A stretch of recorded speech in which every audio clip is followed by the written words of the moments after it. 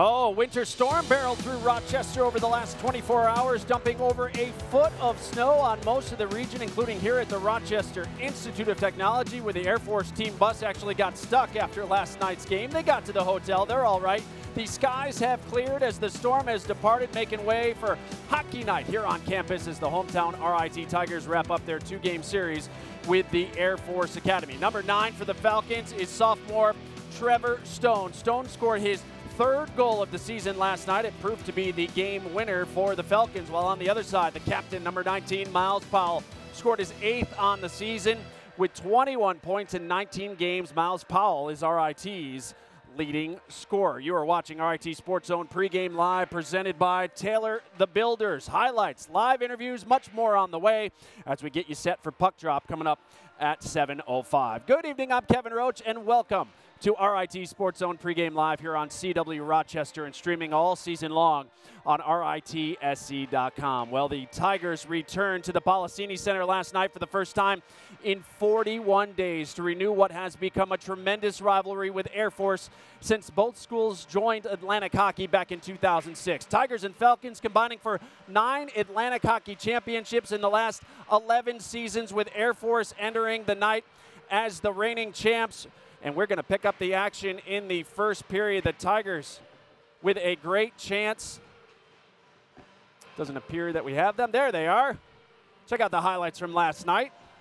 Tigers with a great chance early on against Air Force. Mark Logan all alone. Billy Christopoulos making the stop. The puck sits in the crease. Jake Levin assists on the save for the Falcons. Midway through the opening period, Air Force gets on the board. Ben Kuchera drops it to Eric Baskin, who nets his 10th on the season. Air Force had the 1-0 lead. They would add to it later in the period. Trevor Stone, the wrister, beating Logan Drackett stick side. The Falcons scored twice on 3 shots and held a 2-goal lead after 1. Started the second, golden opportunity again for RIT. Another breakaway. Sean Cameron denied, though, by Christopoulos as he was up to the challenge once again. It would stay 2-0 Falcons until the third period. Watch this. Sean Cameron, the nice look to Miles Powell, controls the puck and puts it in, his 8th on the year, and all of a sudden it was a 1-goal game, as it should be between these two teams. RIT would pull Logan Drackett for the extra attacker with 1:54 remaining, and the Tigers would get a number of opportunities. Gabe Valenzuela and Miles Powell right there missing on those chances as they couldn't get a stick on the puck. Air Force coming up with 3 big saves, and the Falcons blocking 4 big shots down the stretch to secure a 2-1 victory last night. You try not to get too frustrated, but of course those things happen and stuff like that. So yeah, I think they definitely buried on their opportunities, so give them credit for that, and we definitely missed on ours. So I mean, looking at tomorrow, that's something that we gotta fix for sure. Yeah, they're a hard team to play against. They don't really give you anything. You gotta work, you gotta outwork them to get any chances you want, and they're a hard-working team. So we definitely expected that type of game from them, and it's kind of a playoff game feel. When you get down 2-0 after the first, still plenty of game left to play, but against a team like Air Force that buckles down, is so sound defensively, how tough is that to battle through mentally? Yeah, it's tough. Like in the first intermission, we knew that we could come back, and we came back before, but just Air Force is just a hard-working team, and they do their job right, and they know how to win. They know how to play games in the lead, so they showed that tonight, but hopefully we can start off the game better tomorrow. Trevor Stone.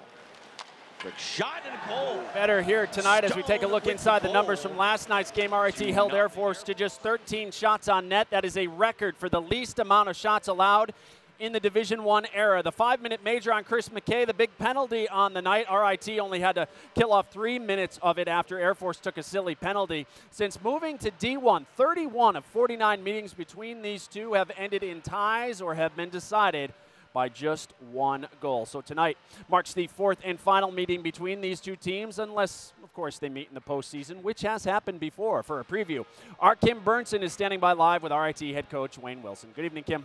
How's it going, Kevin?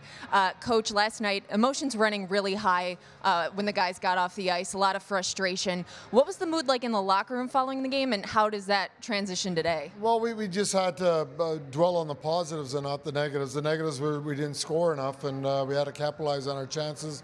pauses that we limited in the 13 chances. So I like our odds if we were able to do that again, which I don't know if we can duplicate, but we still got to come up with a good defensive effort tonight, and then when we got to create a little bit more offense, whether it be rebound chances, more shots directed to the net, more people going to the net, and then if you get a couple breakaways like we did last night, we got to get at least one out of it, if not two. Christian Short getting the start and goal tonight. What led to that decision? They've both been playing very well, so we're looking for a spark here, and I thought Logan did a good job last night, particularly handling the puck out of the net, but we've got to get someone that for somehow is going to find us to get a win is the ultimate goal. So Christian's played well, so we're going to see what he can do here tonight, and we have a lot of confidence in both of them. One of them, though, has to get on a roll. So last night you held Air Force to 13 shots. How do you hope to replicate that effort? Well, I think our intensity defensively and marking our guys early, communicating, and then getting right on them, and good sticks. We deflected a lot up into the netting, into the corners. They missed the net quite a bit, so I thought we did a good job with all that. But I thought it started a lot with our neutral zone, and I thought they did the same to us, where we were forced to dump a puck. We forced them to dump a lot of pucks. If you can limit the number of carry-ins where they can maybe generate some shots from, that's a good thing for us. So we're going to try and stand them up in the neutral zone and get them to dump the puck and then go back and break it out ourselves. All right, thanks, Coach. Good luck tonight. Thank you. John DiTullio standing by on the Air Force bench. All right, thank you, Bernsey, here standing by. Coach, typical RIT Air Force game, decided by 1 goal. How do you do it tonight? You only got 13 shots last night. How do you come away with 4 points? You know what, though? Our shooting percentage was pretty good. All we needed was 2 last night. No, we got to get more people to the blue paint. When you look at that and you say 13 shots, you look and you say, well, Air Force really got outplayed. We didn't see it that way. We watched the film today, and we did a lot of good things. We just didn't penetrate. We got to do a better job of penetrating. But we forechecked well. We had at least equal possession of the puck as RIT, but they did a little bit better job of penetrating. Part of that was they were chasing the scoreboard the entire game. We got off to a 2-0 lead, and they got to make something happen. I don't want to say we were protecting the lead, but we weren't, because we weren't. We were playing to get the next goal, but your mindset's a little bit different. But there's no question we got to get more people and more pucks to the blue paint tonight.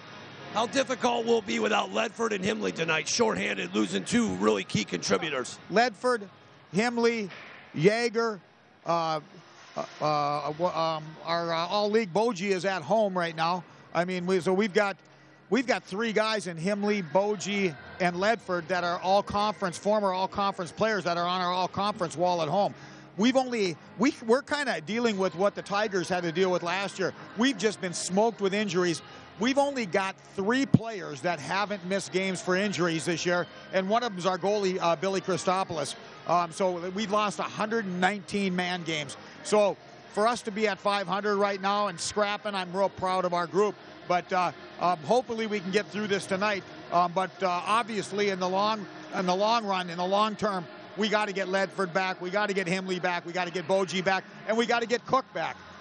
You love playing in this town. 5 straight wins in Rochester for you. Try to make it 6 tonight. Thanks, Coach. It is. Thanks for the math. I need that. That makes me feel a little better. That's head coach Frank Serratore. Kevin, back to you. All right, John. Frank told us yesterday Atlantic hockey has arrived and that there's not one bad team in the league this season. And you can see that in the standings as now 3 schools have a share of first place. Canisius, Niagara, Holy Cross all have 20 points, followed by surging AIC, who shut out Canisius last night at Harbor Center. Robert Morris, idle this weekend, remains 5th. RIT is 7th, still 5 points out of first place. Last night's victory has moved Air Force into a tie with Bentley at 9th. Speaking of Bentley, they wrap up their series with Army tonight after skating with a 3-3 tie last night at West Point. Holy Cross going for the sweep of Sacred Heart. Canisius and Niagara both hoping to have at least a share of that first place. The Eagles and are at Mercyhurst while Canisius hosts AIC. Well, still to come on the program with Air Force Academy in town. It's the perfect time to revisit why a single orange seat sits alone among a sea of gray and black here at the Policini Center. Plus, Rochester native Brian Gianta will captain Team USA in the upcoming Winter Olympics. We'll share how RIT has helped him on his journey to the games in South Korea. That's all straight ahead as we get you ready for Air Force and RIT. This is RIT Sports Zone Pregame Live.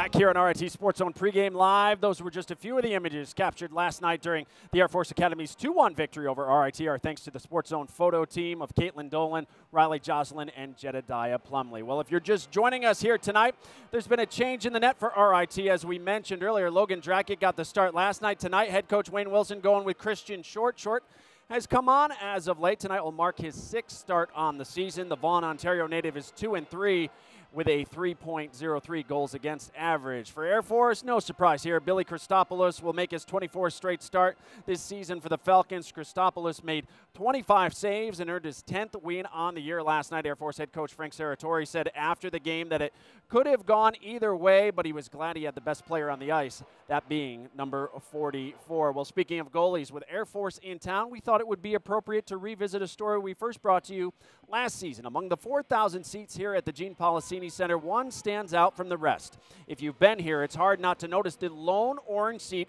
among a sea of gray and black, because much like the former Tiger it honors, the seat stands out even in the biggest crowd. His name was Green Williams.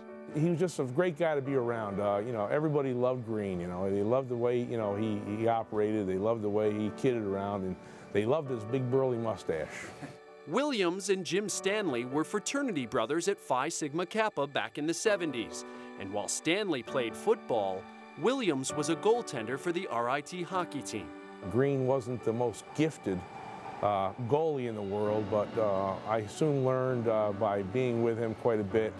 He had the heart of a lion, and his work ethic made up for any skills that he lacked.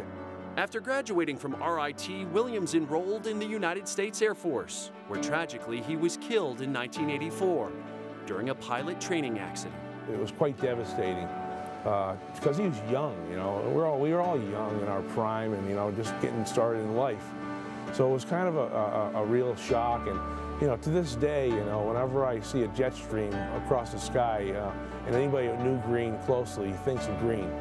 Thanks to Green's sister, former teammates, and fraternity brothers like Stanley, a permanent tribute can be found in section 107, row K, seat number 8. A single orange seat right above the net where Williams spent his time as a Tiger. How important is it to tell people that don't know about Green and what he not only meant to you, but to RIT? I miss him. I guess I just miss my friend. Having the seat here, it gives us a chance to remember him. It gives us a chance to remember, what kind of fellow he was, and what he did for again RIT and his fraternity and especially his country. We're all proud of that, and I'm sure there's a lot of other people that went through the hockey program that served our country and may have been injured or may have actually been killed. But I saw the chance to recognize Green in a special way for everyone that served in our military.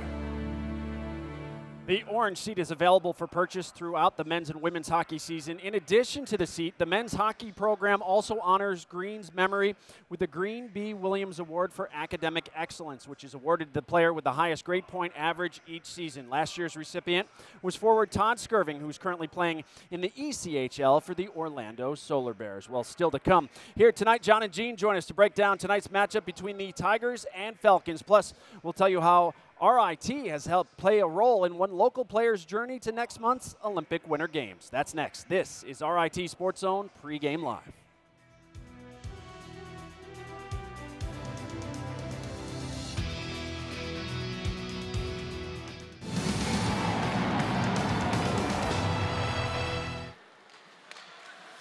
Poked ahead, opportunity going in. Logan, breakaway, Logan, backhand, and Christopoulos the save, and it was sitting right there.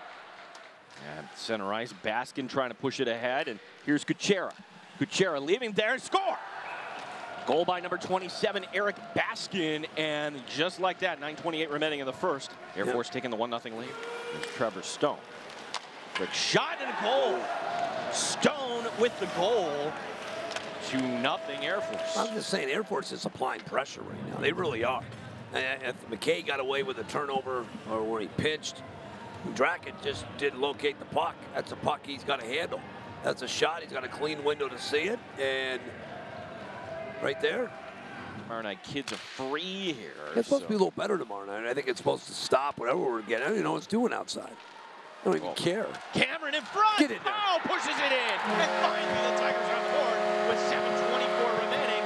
Miles Powell with his 8th goal of the season. There you go. Working hard. Back to Powell. Centering pass in front. And that's going to be swept to the near corner.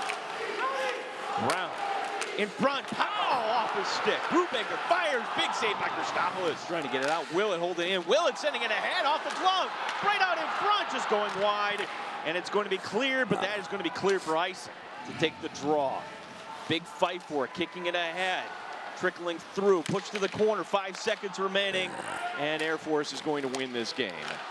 And that is how Air Force claimed Game 1 of this 2-game series last night. Just a reminder, if you miss any of our home games this season, you can catch up on the highlights on our website anytime. Head to RITSC.com and click on Hockey Central. Joined now by Gene Battaglia and John DiTullio. And guys, it was tough to generate offense for both teams last night. Air Force getting a little puck luck there.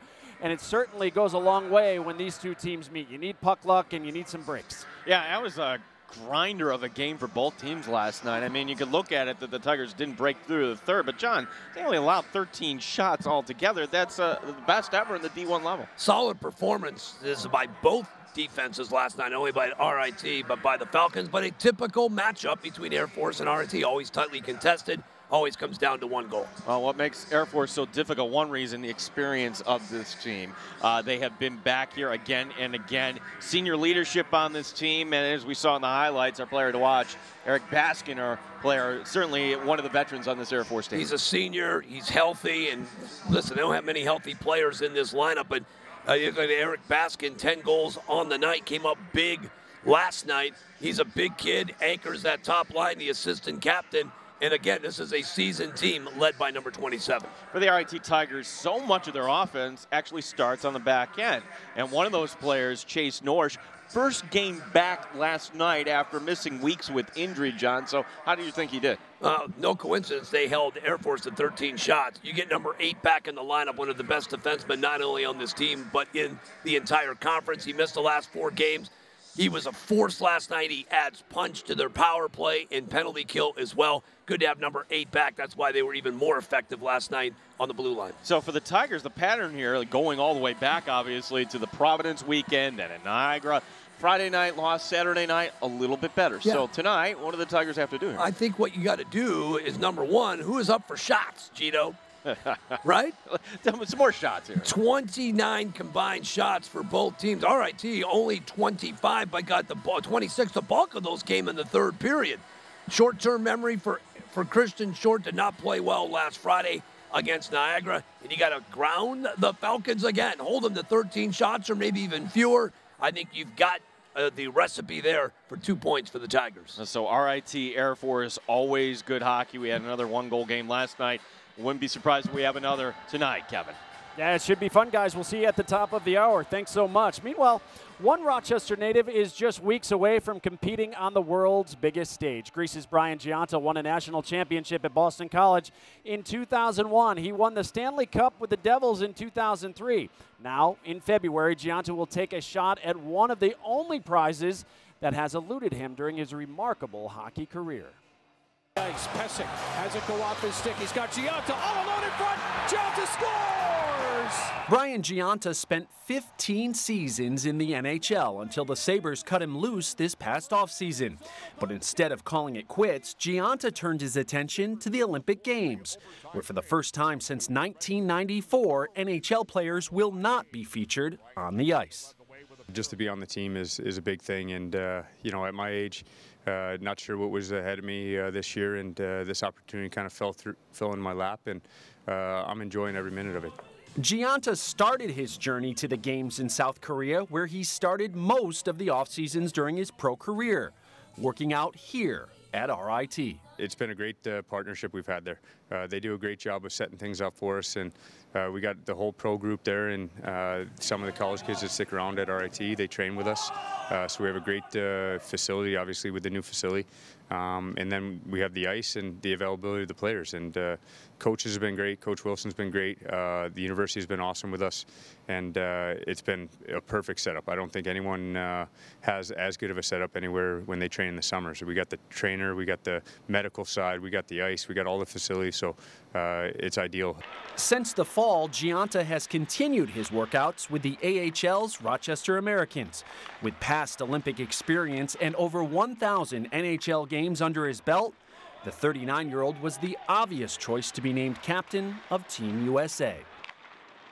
Only one with Olympic experience on this team for this year. What can you take from your experience in 06 that can help this group out this year? Well, I think calming some nerves. The Olympics are a big event, and you can get wrapped up in a lot of things there. And at times where things aren't going to go our way, and we're going to need to settle back into things. And I think that's what the older guys are there for, and to kind of help that process, and hopefully I can be that guy for the team.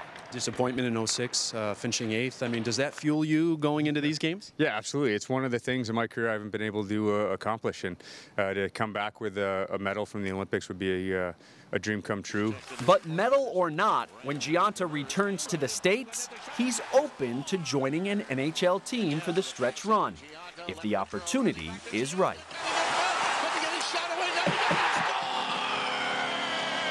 That door could be open. If there are opportunities, I'll look at them. It's something that for sure you'd be interested in, but at the same time, I've come to peace with that. If this is it, that's it. But if there's an opportunity, I'll for sure look at it and decide whether or not to pursue it or not. So Buffalo gets another victory. Best of luck certainly to Brian Giunta and Team USA next month in South Korea. He certainly is one of the great guys in hockey. Well, when we come back, we'll check the RIT Athletics scoreboard as women's hockey and men's and women's basketball were in action this afternoon. Plus, we're closing in on game time. John and Jean will rejoin us next. This is RIT Sports Zone Pre-Game Live.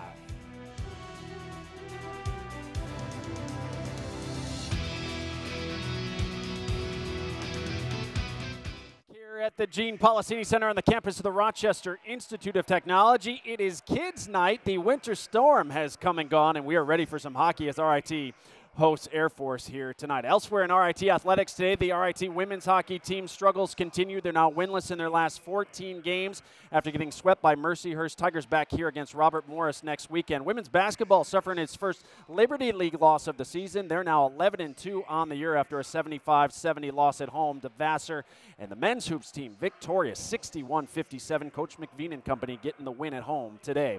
While RIT hits the road for a makeup date with Mercyhurst, we are not back with you until next Friday when the league leaders come to town. Our coverage kicks off with RIT Sports Zone pregame live at 6:30. CW will rebroadcast that game at 10 o'clock. Well, that does it for yet another edition of RIT Sports Zone pregame live. Thanks so much for watching. Up next, John and Jean have the call of all the action between RIT and Air Force. Enjoy it. We'll see you back here for the intermission report.